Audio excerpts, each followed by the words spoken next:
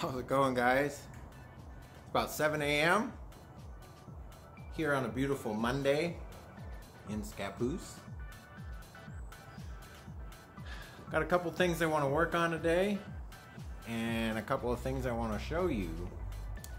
I guess we'll start with an unboxing and then we'll go from there. First thing I want to show you is something I thought was pretty cool and was a really great deal. If you have a GoPro, you probably know what this is. This is their high-end smart remote.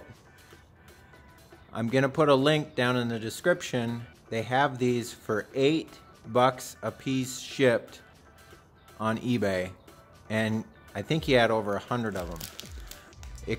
It comes with just the remote and nothing else. So you have to order a charging cable for it, which was like $7 off of Amazon. So I will include a link down in the description for both of these, but this is a really great deal if you have a GoPro of any sort. These remotes are awesome. They speak with the camera, so you know what the status of the camera is, and you can put all the settings and everything through the remote. So just something I want to share with you.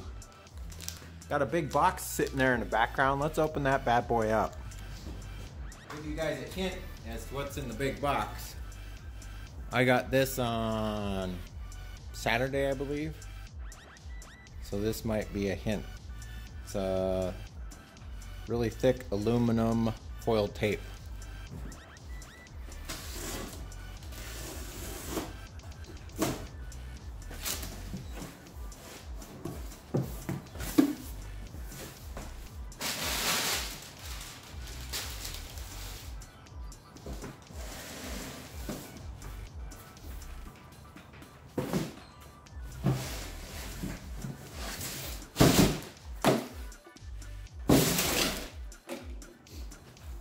Want to let you guys know that this was not my idea. This was an idea I picked up from Chad Lynch on his Broke Overland page, and I will include a link right up here to his page. He's got a lot of cool videos, and I think you'll enjoy it.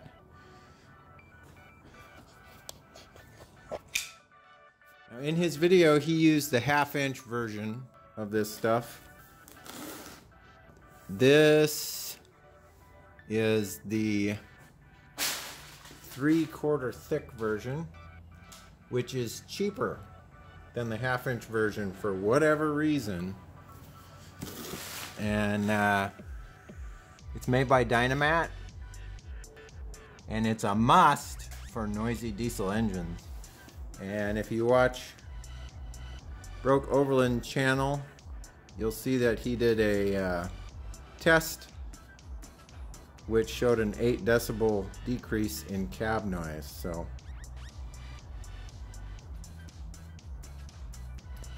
pretty cool setup, which is what the aluminum tape is for.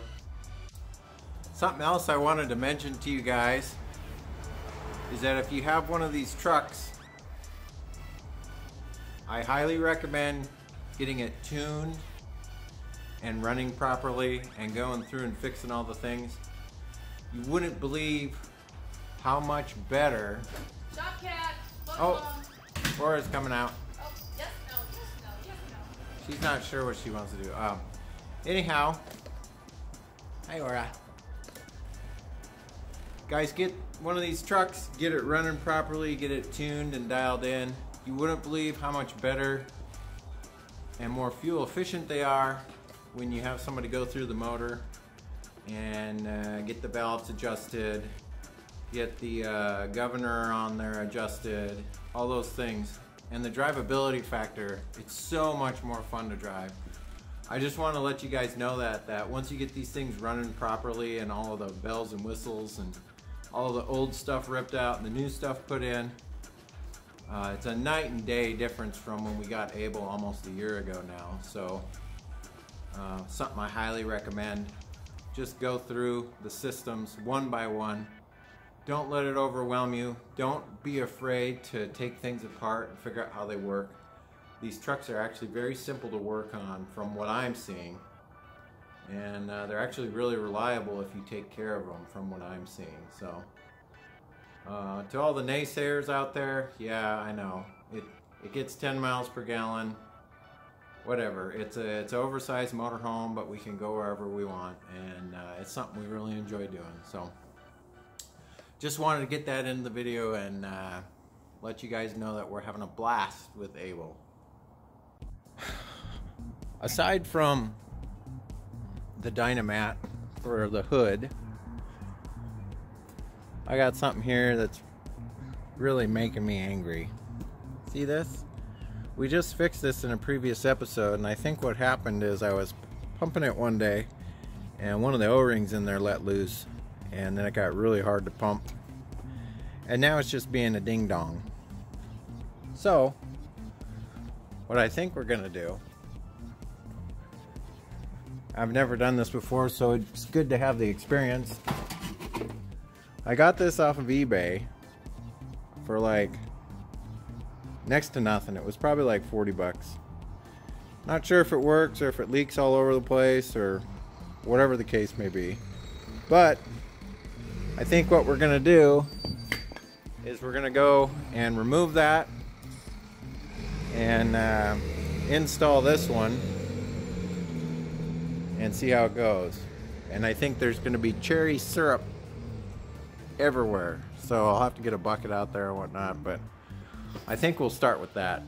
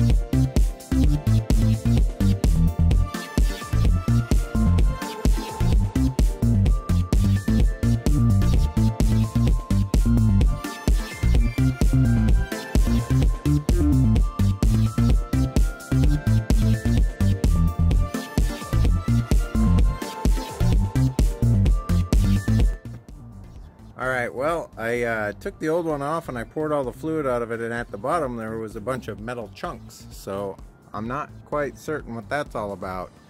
The screens were still in it, and I'm not sure. I don't know.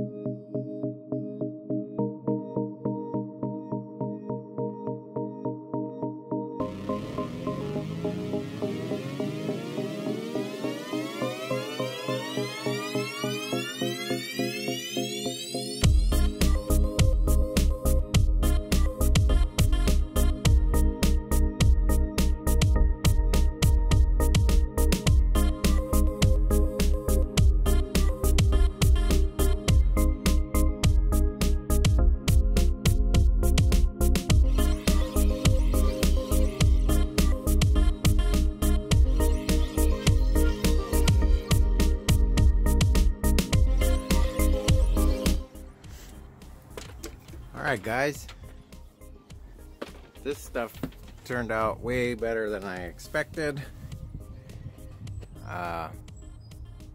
You guys are right about that aluminum tape.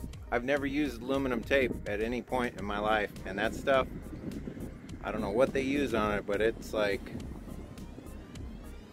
pine sap, tree sap or something. It just sticks to everything.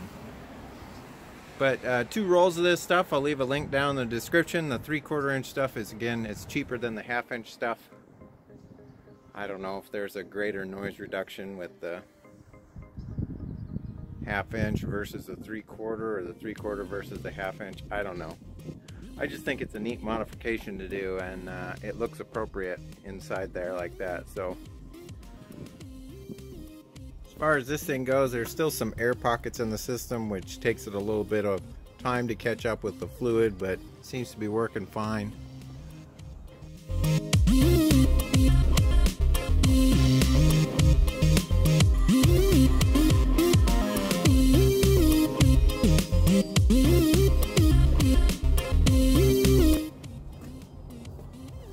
Well guys, shorter video today, but a good modification to do if you have one of these trucks.